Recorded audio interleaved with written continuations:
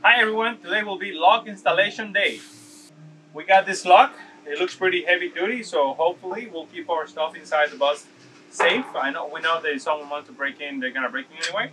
But we decided to go with this, so this is gonna be in the outside, and then we're gonna have some kind of latch to be able to lock it from the inside. Right, so let's go and install this thing.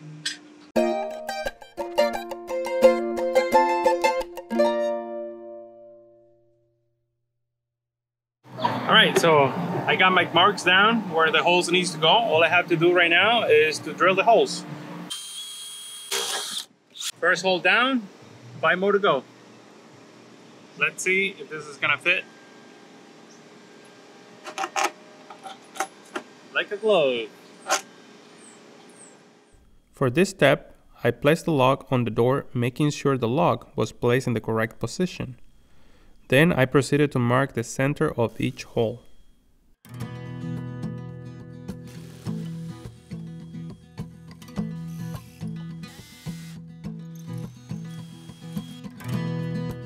Alright, it's done. Now let's install the lock.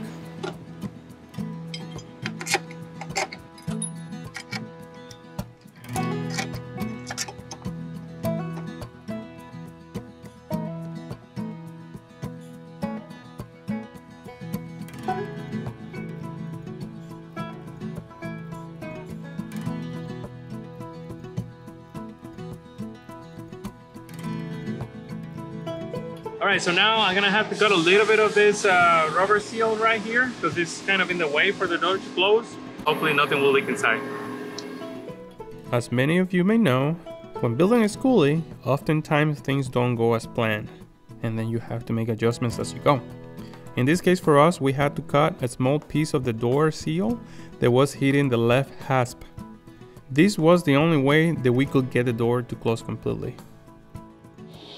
Alright, that's done. Now let's see if it locks.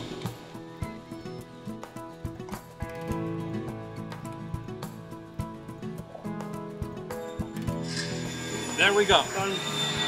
Everything is done from the outside. Now for the interior, I'm gonna use these pieces of wood to put them right here. One piece is gonna go right here.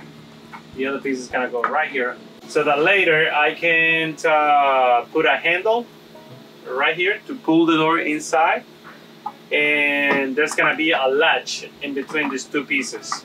So the bolts will go through this two pieces, and then a latch will go and lock it from the inside.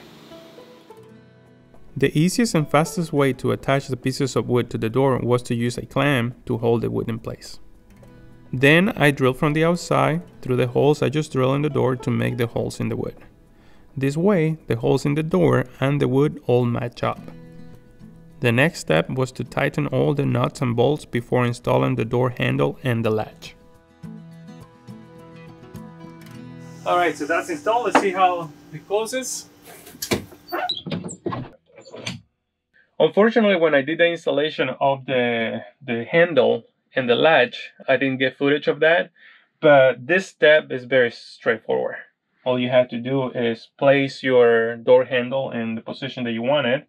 I decided to have it straight, but you can have it any angle you want. And the latch, all you have to make sure is to make the mark for the holes when the door is closed to make sure that the flap will go into this piece. Now, there's so many different kind of latches out there, and we decided to go with this one because it has this piece right here that can be turned, and that will lock the door. That means that you don't need a padlock to keep the door locked from the inside.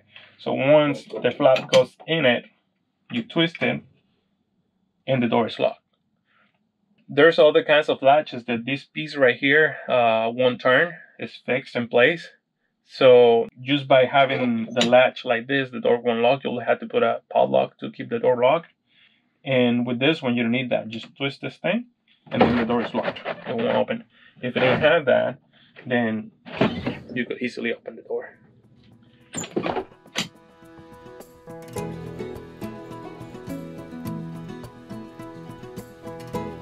Now to secure this door, what I'm going to do is I'm going to drill a hole right here that is also going to go through the handle. When that's done, I'll be able to clip it with this, That way this door won't be able to be opened from the outside unless this is unclipped.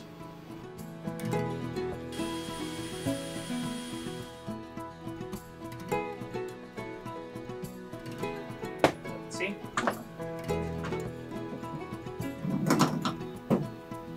Now the door is clipped and cannot be opened from the outside.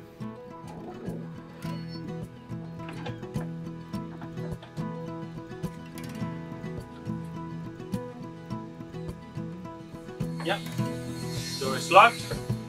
Can only be opened when this is not on. Hey guys, make sure you check out the step-by-step tutorial that goes with this video. It walks you through the process and also includes links to all the tools and materials shown in the video. The link is in the description. If you have any questions, drop us a comment below. And don't forget to like this video and subscribe to our channel so you don't miss any of our conversion tutorials.